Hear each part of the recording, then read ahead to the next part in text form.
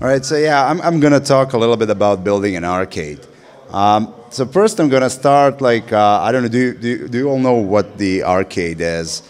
So back, those of us who grew up like in the 70s, 80s, and 90s, we used to like to go to a fair, and we would have these machines in which you can play video games. But you have to put a coin inside, and a lot of us actually spend all of our pocket money playing on one of these machines. And the goal was to master it, you know, to use only one coin and go play for hours until the end of the game. Some of the games didn't even have the end, which was frustrating. But anyway, that's how we used to play as a kids. And me and my cousins played a lot of these games and lost a lot of money. And so practically, like, all of us wanted to build this arcade, and I'm like, my cousin is really good with wood. You know, he's a really good carpenter. He builds all these boats and kayaks and all the stuff with the wood. I'm actually pretty bad with it. But, and I was coming here from San Francisco, and every year I come, and, you know, we do a lot of stuff together, like play games. Yeah, this is... And this year, like, I asked him, you know, maybe we can do for a change something practical, like, you know, build an arcade, you know. I found, like, a lot of electronic components at other fruit industries, and I bought them and play around it with home, but I couldn't build the whole thing. And he was thinking about it, the same thing, but he wanted to build this thing and didn't have the components and the electronics and all of that. So we came to the idea, okay, we're going to build the arcade within like a couple of days that I'm going to spend here. And so we both needed to prepare very good, because we only had a couple of days of me staying here. And so basically he built, as you can see on the pictures, this cabinet from the wood. And I brought all the electronics, which was really funny when I was stopped at the border, and I opened my suitcase full of electronics and tea molding and asked, like, what is this? Okay, it's a Leisner. And I said it like, you know, it's completely normal that somebody from US is bringing a Leisner with him, but it was like, okay, basically, I just brought all the components I thought we need, and I didn't know if we're gonna find it in Serbia. We didn't have time and all that, like in case something is missing. So basically, we started working on it. The cabinet was like kind of in this state when I already arrived. And then we started, you know, working on it, and I started, you know, connecting my components. And I asked a friend we had, an electrician, to bring, you know, the soldering iron and all the stuff we needed. And then I realized that one of the joysticks I bought from Adafruit doesn't work. So, yeah, we were kind of stuck in that moment, like, okay, what's going to happen, you know, like, maybe, okay, we're going to make it only for one player, and, you know, it became a little bit frustrating, like, everything works except one joystick. So after hours of discovering, we did, our friends actually dismantled this whole thing.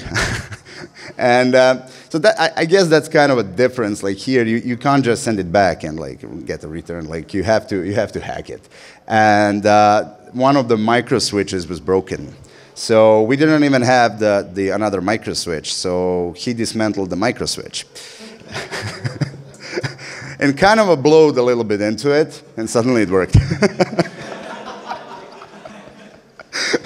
Yeah, he soldered everything back, and suddenly the whole thing worked. So basically, from the components part, it's a Raspberry Pi. We decided to use the Raspberry Pi. It's the cheapest. It's the low power. It's really cool, and it can run Mame and Linux on it. And so when I was deciding which components should I use, I started thinking about, you know, connecting the GPIOs and all that, and like, okay, there's not enough of them on the Raspberry Pi for 2 players, and so basically I found this amazing thing, which is right now in the picture. It's called iPack, and it's basically a USB controller that so when you connect it to a computer, it shows it as a keyboard. But all these pins on it are actually mapped exactly for Mame emulator to be like a left, right, player one, buttons and coin insert. It's already pre-mapped, so all you have to do is basically this. All you have to basically do is connect all the buttons and the joystick to it, and daisy chain the ground and connect to it. And yeah, this is our desk while we were working on it. And then it magically works. You just connect it to a Raspberry Pi, you pray a little bit, and then suddenly, ta-da! It all worked out for us.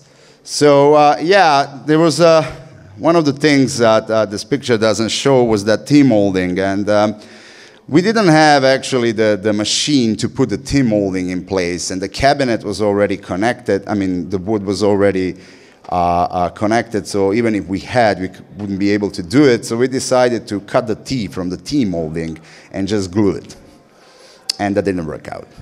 So we used another type of glue, like super glue, and that didn't work out. So eventually we used epoxy. Like this has to work it. So we kind of glued ourselves, but that still didn't work out. So basically, if you want to connect T-molding, you have to put it the right way, because the surface is just too, it's not rough enough to stick with any kind of a glue. That's why it's kind of a brushed over. Like you don't have that rubber that goes all around it like you used to have in the real arcades. But hey, well, it works, and we're really happy with our product. So we managed to pull it off in like 3 days, which is like really good. You can all check it out. It's upstairs. You can play with it. And, we started, it's something that we managed to do it together, and we started building an arcade, but actually we ended up building a dream of childhood dream of owning one. So that's about it. Thank you.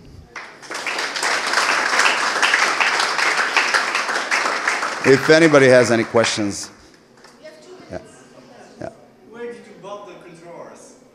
I actually bought it from Adafruit Industries. But as far as I heard, you can even find it. There's a guy selling them in Belgrade. Even in the States, where did you buy them? Online. So Online, yeah. share the site somewhere, please. It's, adafruit.com, I think.